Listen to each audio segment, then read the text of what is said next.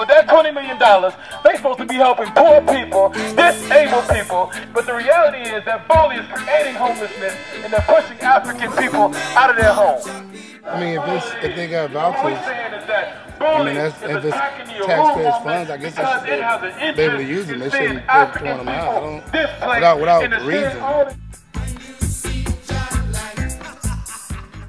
Boley should, as an organization, should be hurting, you know, because I mean, you talk about the thing that they did here, you know, taking away your jobs, you know, first of all, and then on top of that, making people homeless. I'm talking about some folk who are disabled or have disabled children. That's right. You know, were made homeless. You know, just because of their political association. Not you know, and not you know not because they associate with the Republican Party, because they didn't kick no Republican Party folk out. Did they? No. They didn't kick no Democratic Party folk out. Did they? Nope. So just because people associated with the Uhuru Movement, they kicked them out of their home. I am associated with the organization. What problem does that have to do with me receiving a public housing when I actually need it, when my family needs it? If I don't have any housing, I don't know what I'm going to do.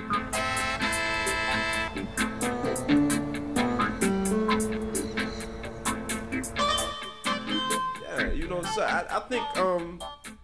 I think Boley should be hurting because it's unjust, you know, and I think that they can't function like that. They can't be allowed to function like that because it's an attack. Not only is it illegal in a number of ways, but it's also an attack on just the basic democratic rights. Up to now, there's been no disclosure in terms of what rules they violated other than being a member of the Uhuru Movement. I mean, I guess, but that wasn't one of the things that I understood that was on the criteria sheet to get the housing, was that you could not be a member of the Uhuru Movement. But obviously, that's one that Boley's used at his own discretion. Yeah, yeah. Now,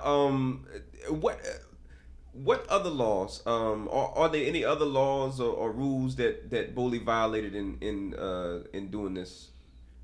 Absolutely. I mean, when we talk about, again, the Code of Federal Regulations is very clear in terms of what rights the tenant or the participant has. I mean, obviously, the burden of proof is always on the housing authority, but you don't want to be in a situation where the participant or the tenant is looked at fault. You want to give them as much opportunity as you can to, you know, right whatever it is that, you know, obviously because maybe they misunderstood something, maybe they didn't get the notice, maybe they overlooked the notice. So you always want to give them these opportunities. And so when we talk about just the rules that Boley violated, we talk about the due process in terms of being able to give people the opportunity to have an informal hearing.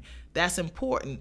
When we talk about just in terms of fair housing laws, the right that you cannot kick somebody out of their housing, again, without going through the proper process.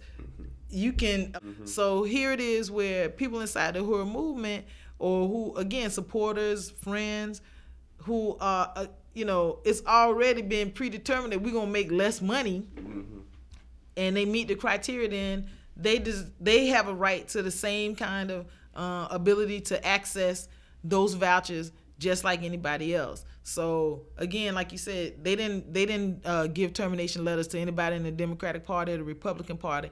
They targeted, you know, people inside the Uhuru Movement. They targeted people who are supporters of the Uhuru Movement, and they did that through giving out these illegal letters stating that your voucher has been terminated or will be terminated in X amount of days based on the fact that you weren't in compliance of some phantom, you know, rule that nobody has yet to been able to identify, whether it's been the city or Boley has yet to identify whatever that phantom violation was for people who have been on the program, some up to 6 years.